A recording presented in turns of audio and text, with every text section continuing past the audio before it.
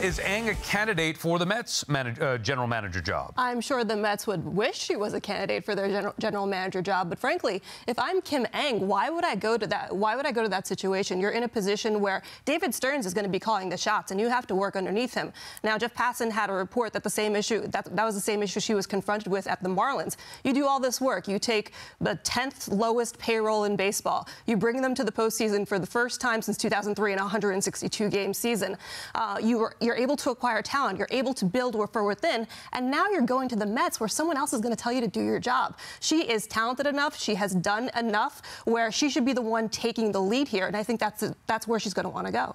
I agree with you, Laura, that she has earned that right. And if the Marlins were smart, what they would have done is, if they wanted a head of baseball operations, they would have given her that #1 position, which she basically held for the Marlins beforehand, and hired someone underneath her. That said, I don't think that this takes her out of a run at the Mets general manager job, just because those jobs are precious, and I feel like this was more of a Marlins issue than, I mean, the Marlins aren't exactly an exemplary franchise. I mean, let's be quite honest here.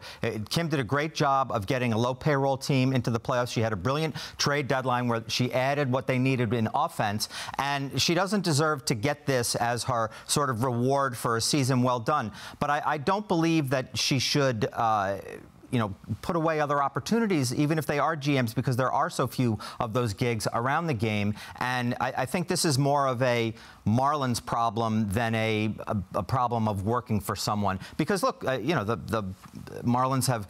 Derek Jeter doesn't work there anymore. Stink. Yeah, they don't know what they're doing. So the owner may be an issue here, and that may be what we're seeing with Kim. Yeah, it's the Marlins' loss and everybody else's gain, right? Because this is a woman who is so qualified for this kind of job. And I do agree with you, Laura. I do think what's tough is that she was the boss there. She did a great job. And not just the trade deadline. Don't forget, right? In the offseason, Luisa Rice came to Miami. She gave up Pablo Lopez to the Twins. That's a huge deal. That's a bold trade. That's a big deal for her. And so in this position, 30-plus years in the game, she's from Queens, right? She's from New York, Long Island area. She worked in New York at the commissioner's office. I got to work with her. So if she wants to be back in New York and she wants the job and she wants to work under David Stearns, then yeah, I do think it's a fit for her. But this woman is overqualified. If the Mets want her, they better go to her home and beg her to take this job, because she has plenty of... You're big with that, like knocking on the door.